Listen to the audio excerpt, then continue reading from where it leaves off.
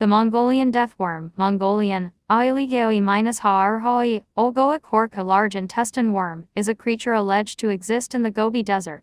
The creature first came to Western attention as a result of Roy Chapman Andrews's 1926 book On the Trail of Ancient Man. The American paleontologist described second-hand tales of the monster that he heard at a gathering of Mongolian officials. None of those present ever had seen the creature, but they all firmly believed in its existence and described it minutely. 1.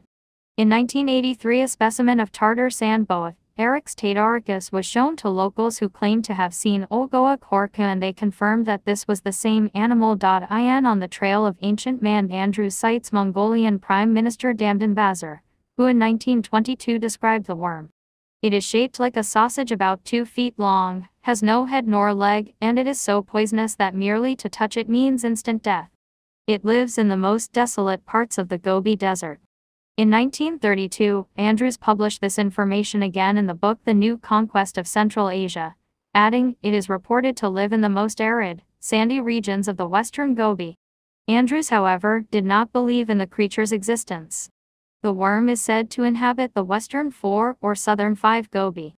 In the 1987 book Altajan Saudik Gov D, Ivan McCurl cites a Mongolian legend which described the creature as traveling underground, creating waves of sand on the surface which allow it to be detected. 6. It is said it can kill at a distance, either by spraying a venom at its prey or by means of electric discharge. It primarily lives and burrows underground, only rarely coming to the surface. The animal was the basis of a short story Olgoa korka Ru 1944 by Russian paleontologist and science fiction writer Ivan Yefremov, written under the impression of Andrews's book. In 1946-49, Yefremov was studying fossils in the Gobi Desert and wrote that he heard the legend of Olgoa korka many times, but nobody claimed to have seen it. 8.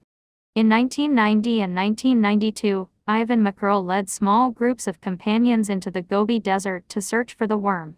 Inspired by Frank Herbert's novel Dune, in which giant fictional sandworms could be brought to the surface by rhythmic thumping, McCurl constructed a motor-driven thumper and even used small explosions to try to find it. 6. In 2005, zoological journalist Richard Freeman of the Center for 14 Zoology mounted an expedition to hunt for the death worm, but came up empty-handed.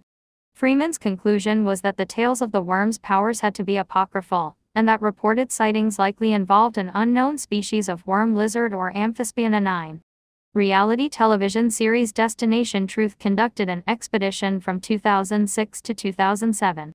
A New Zealand television entertainment reporter, David Ferrier of TV3 News, took part in an expedition in August 2009, 9, 10, 11, but came up empty-handed as well. 12. He conducted interviews with locals claiming to have seen the worm, and mentioned on his website that the sightings peaked in the 1950s. It seems interest in the worm has died down as there have not been any recent sightings.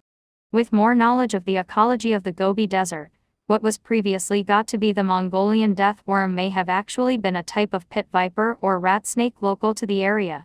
Other than the bright pink and red flesh, the descriptions of the worm match these types of snakes.